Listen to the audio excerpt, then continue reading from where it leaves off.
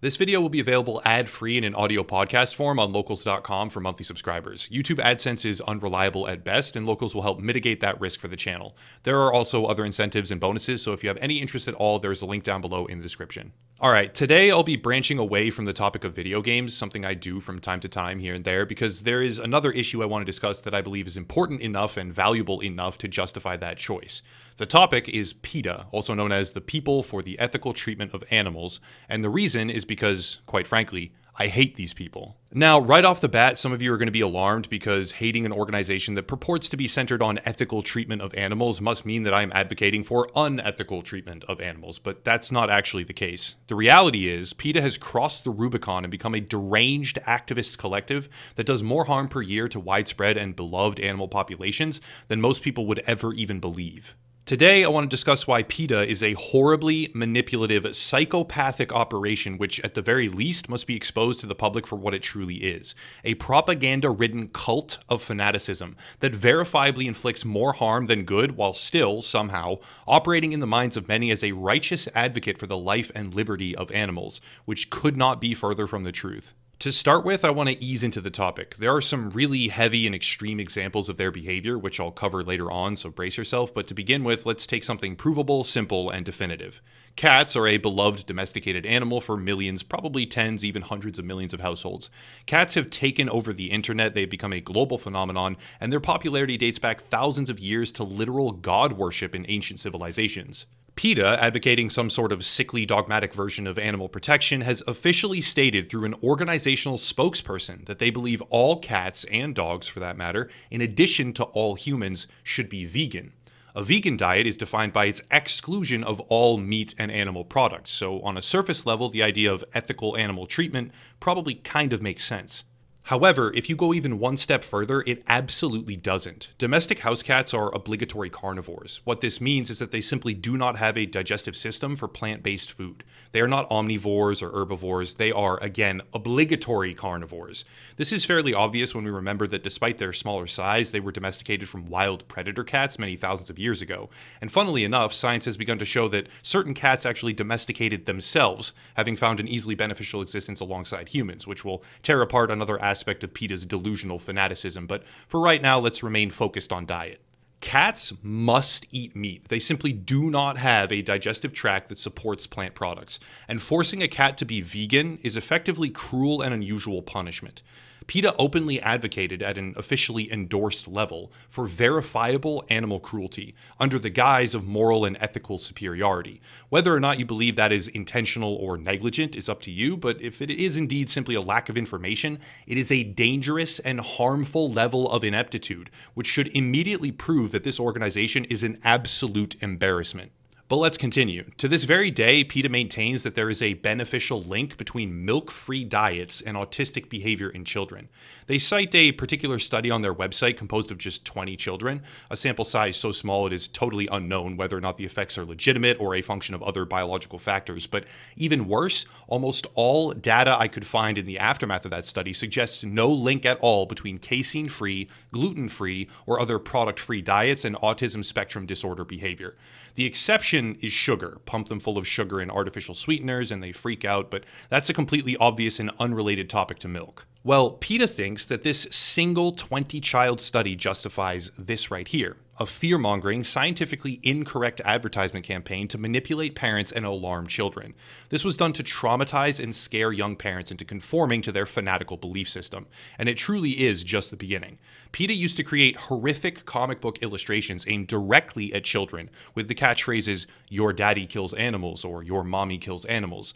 These were meant to create a rift between children and their parents and weaponize the youth against the parents because their mother might wear a coat with fur on it. The tactics here are already disgusting, but how about going 42 steps further? On the official PETA website, we can read their stance on violence. PETA maintains a creed of nonviolence and does not advocate actions in which anyone, human or non-human, is injured. We are a legal activist organization that works to educate the public about the horrors of cruelty to animals through peaceful, nonviolent means. No one has ever been killed through animal rights activity in the United States. However, Bruce Friedrich, the former vice president of PETA for 15 years, is quoted in 2001 as having said the following to Sierra Magazine, Quote, "If we really believe that animals have the same right to be free from pain and suffering at our hands, then of course we're going to be, as a movement, blowing things up and smashing windows. I think it's a great way to bring about animal liberation. I think it would be great if all the fast food outlets, slaughterhouses, these laboratories, and the banks that fund them exploded tomorrow. I think it's perfectly appropriate for people to take bricks and toss them through the windows. Hallelujah to the people who are willing to do it." End quote. This should very quickly and categorically demonstrate that PETA will say one thing, but what they want is completely different. In 2013, PETA widely promoted a game encouraging people to play because you can punch scientists in the face. But when confronted about their vitriol, the spokesperson for the organization on social media tried to claim that this particular stance is acceptable and not an open call for violence because of what these scientists do for their career and the harm that they sometimes cause to animals. But a different game saying, for instance, you get to punch teachers in the face would be bad because their thinly veiled logic deems it unacceptable to promote violence against that particular group. It doesn't make any sense. It's actually a blatant contradiction, but the reality is PETA absolutely does promote and desire violence, once again leading to blatant lies on their website and within their mission statement philosophy, so long as it's violence against the people they disagree with. But now we get to the heavier topics. PETA operates a number of animal adoption shelters, but in reality that could not be further from the truth. While legally speaking, PETA operates adoption shelters, their actual tactics are much more sinister. One particularly extreme example comes from Virginia, where the private animal shelter euthanization rate is around 9 to 10% annually statewide. For PETA, though, the rate at which they will euthanize cats and dogs is upwards of 70%, amounting to thousands of pets per year. This also makes little sense when compared to the funding resources at PETA's disposal. Turns out, in 2015, PETA received over $42 million in donations, but that most of the money was spent on bailing out or legally defending criminals who were arrested in the process of violating the law to push PETA's zealotry. Very little of the money went to pet care, shelter expansion, or new facilities to ethically house and rescue stray animals. But in the facilities they do have, compared to even state-run shelters, which have significantly less money to work with, they were euthanizing the animals at a rate 3 to 4 times higher. To really hammer this home, PETA spends less than 1% of its annual budget actually helping animals. They operate more as a fanatical harassment movement than anything else, and they even utilize front groups and fake committees to trick the press and spread their dogma further. The Physicians Community for Responsible Medicine, PCRM, is actually just an extension of PETA, using hyperbolic statements like school lunches are weapons of mass destruction because they contain meat and dairy in some districts. This is just one of the organizations that they use to prop up false scientific claims of dairy product harm. Remember the Got Autism board? Yeah, they did one for cancer as well. The advertising campaign consumed money that could have saved animal lives in their own shelters, but they were too busy spreading propaganda.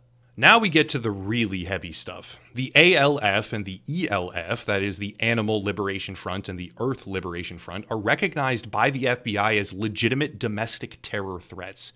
Their activities include arson, firebombing businesses, and even teaching young activists how to craft similar munitions to use against those that they disagree with. And PETA has donated thousands of dollars to these groups, and also directly to the individuals of these groups who will burn down private property. And, in more extreme cases, PETA gave $7,500 to Franz Stephanie Trutt, who pled guilty to attempted murder of a medical research executive. There is so much more. Previous PETA interns and leadership who moved on to other organizations and were convicted of violent crimes, further payments to groups that commit acts of terror around the world, and all of it comes back to the central premise of PETA being simply a nonviolent, ethical animal treatment advocacy group, something that could not be further from the truth. One more and the final example for today. A number of years ago, once again in Virginia, PETA did something unforgivable. Not to say that any of the previous points were forgivable, but this is particularly sinister. During an effort to capture stray dogs and cats in and around a farm who had been negatively impacting the farmer's livestock, these stray animals were not to be captured and released or captured and cared for. They would be captured and killed. But during this effort, PETA employees coaxed the dog of a trailer owner in a park next door off of his property so it could be snatched as a stray, and within 2 hours had taken it to their facility to be put down. The case was dropped after it was determined that there was insufficient evidence of intentional wrongdoing, since intent is an exceptionally high bar to clear anyways in our justice system. But when you combine the entirety of what PETA is with these suspect scenarios, things take on a different atmosphere. The reality is, in that trailer park, a large number of pets went missing that day. And if not for a security camera video, it might never have been known what truly happened, as all of these pets, including 4-month-old kittens, a 6-month-old puppy, and other dogs as well, were put down by PETA within hours of being abducted from their homes. I hate these people. I hate them with the same passion that they hate others who lovingly care for their animals while doing no harm and giving them a wonderful home. PETA is not an advocacy group or an activist collective intent on ethical treatment. They are a collection of criminals. They fund radical groups who execute violent atrocities. They spread propaganda and hide behind false medical boards to fearmonger and incite panic. They spend all of their money, or almost all of their money, tens of millions of dollars that is, on bail and legal defense for criminals and obnoxious protesters instead of caring for the animals that they take in. And they euthanize in their shelters at nearly 10 times the necessary rate. PETA deserves no support, no consideration, and no financial benefits. Their movement is a dogmatic, psychopathic endeavor to sever a connection between humans and animals that has existed since the dawn of time, and their efforts to do so are predicated on harming everyone involved and everyone around them. Do not support this group. Understand what they truly are, and realize that simply naming yourself as an ethical defender of rights does not by itself mean anything. I can call myself upper echelon, CMEP, champion of moral and ethical perfection, but that doesn't make it true. PETA hides behind their name, and it's our job not to fall for it. But that's it. If you want to support, there are links down below, merch, locals, other social media, as well as another gaming YouTuber to check out, but I'll cut it there and stop rambling. As always, thank you all for watching, and have a nice night.